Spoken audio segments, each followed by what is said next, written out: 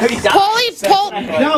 Was he in Zoolander? Paulie Shore's watching our show. Wait, who else is watching our show? Was he in some movie, like recently? He's never gonna watch it again. Yeah, we love it. What was the last movie that you were in? No, there's a movie that he made. Corey Haim's mom is watching. Corey Haim. Hi, Corey Haim. Condolences. Condolences, man. To hear about your He's still the Lost Boys son. role. Yes. I had to say that.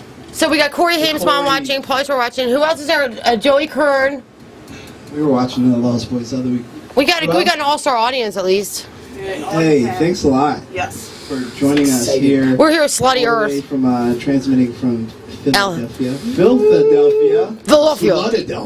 Now. Philadelphia. With Slutty Earth. With Slutty Earth.